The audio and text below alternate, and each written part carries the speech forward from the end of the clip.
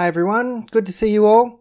Now unfortunately Rocket got stuck in Sydney and so can't come to do Narrabri News, but that's okay because I'm going to give him a Zoom call and we're going to have an interview that way.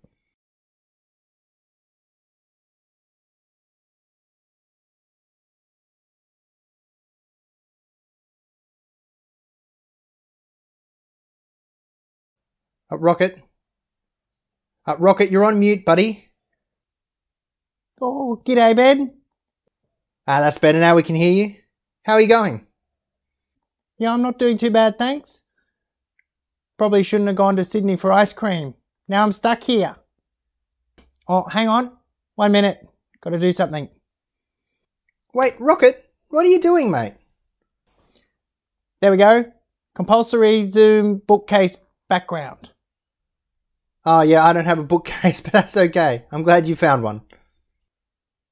Yep, everyone needs a bookcase in the background of their Zoom calls.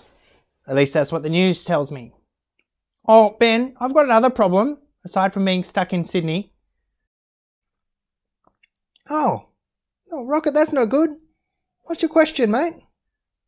Well, you see, I've got a friend, but he really smells bad. I think I should invite him to church, but I don't want to. Well, Rocket, God is for everyone. What do you mean church is for everyone? Like, even people who smell bad? Yeah, that's right. Well, see, today in church, we're looking at Psalm 117. And that's a psalm that says all people need to praise God because of his love and his faithfulness. Well, you see, we see his love in Jesus. Jesus died for us so that we could become friends with God again. We could be friends with our Creator. And he didn't just do that for the people we like, he did it for everyone.